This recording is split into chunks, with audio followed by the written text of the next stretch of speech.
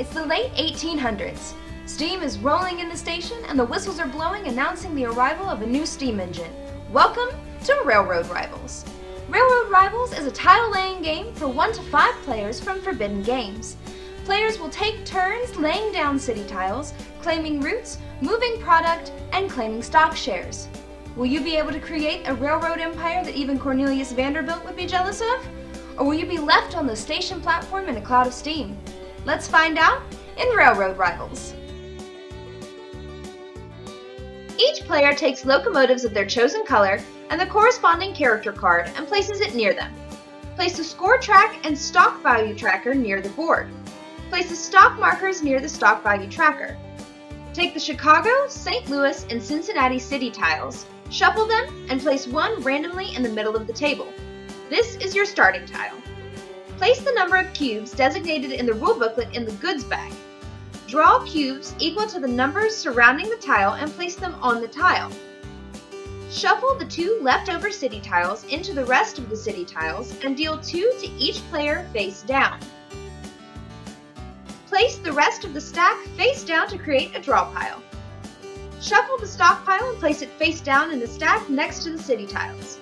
Shuffle each player's character card and deal them out randomly to create the initial player order. The first player will be the card on the left, followed by the second and third players, respectively. Place the first player's locomotive on the 6, the second player's on the 8, the third player's on the 10, and so on, continuing by placing markers every 2 spots on the tracker. Now you are ready to play! Railroad Rivals is played in 4 phases: draw tiles and bid for turn order, draft tiles, place a city tile, and deliver a good. During the draw tiles phase, draw the number of tiles equal to the number of players from both the city stack and the stock stack and lay them face up within reach of all players. For example, we are playing a 3-player game, so I will draw 3 city tiles and 3 stock tiles and lay them face up. These tiles will be available for this round of play. If at any point you don't have enough city tiles left in the draw pile for all players to get one, discard the remaining city cards and each player will receive 2 stock tiles instead. In this setup, you randomly decide the first player, but in the subsequent rounds, players must bid for the first player spot. Starting with the last player, the player with the character card farthest to the right, and continuing left, players will bid points. In order to bid, you must bid higher than the previous bid and have enough points to back it up. If bidding gets too high, or you don't have enough points, or you just don't want to, you can pass. Once all but one player has passed, the player left standing will move their locomotive back the number of spots equal to their highest bid on the score tracker.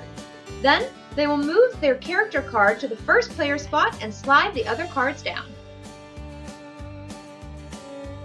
The starting player will choose either a city tile or a stock tile from the available face-up tiles. Play continues in the order of the character cards. Once everybody has made their first selection, players will select a tile from the type that they did not select in the first round. For example, if I chose to take a city tile in the first round, I must take a stock tile during the second round. Keep an eye on the rising stocks. These tiles can give you quite a few points at the end of the game. Starting with the first player, each player will take turns placing their city tile. City tiles must be placed next to cities already in play. Each city tile has the names of famous railroads on some or all of their sides. In order to place a city tile, the tile you are laying must have a railroad that matches one of the railroads on the city tile already in play. For example, the Chicago tile has the Illinois Central Railroad on it. I can lay my New Orleans tile here lining up the 2 Illinois Central railroads. Once you have matched up railroads, you have created a link.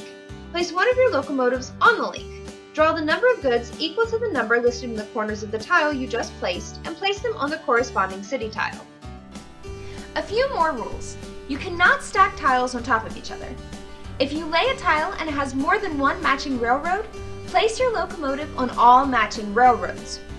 If you do not have a matching railroad, but have a matching blank side, you can match them, but you won't be able to place a locomotive. If you have a tile that matches, you must place that tile. If you cannot make a legal match, then you have to pass. Once each player has placed their city tile or passed, players will begin delivering goods. To deliver a good, simply move one of the placed goods to a different city tile via any existing link. Once the good has been delivered, remove that cube and place it on the table. When you deliver goods, you will gain 1 to 3 points and increase the stock value for the railroad used. If you were the first person to deliver that color of good, you will gain 3 points. If you were the second person, you will gain 2 points. If it was already delivered 2 or more times, you will gain 1 point. If you deliver goods using a link that you do not own, the owner of that link will score 2 points. Each time a railroad is used, its stock value will increase.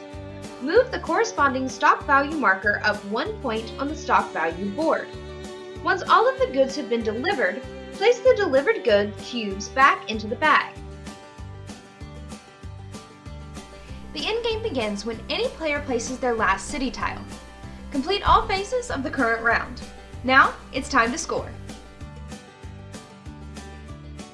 Each player will score their stock tiles based on the value the stock has on the stock value track. For example, I have 2 Illinois Central stocks that are worth 6 points each, so I will gain 12 points for these tiles. Whoever has the most points wins. In the case of a tie, the player with the highest valued stock wins. If a tie persists, keep comparing stocks until a single winner is determined.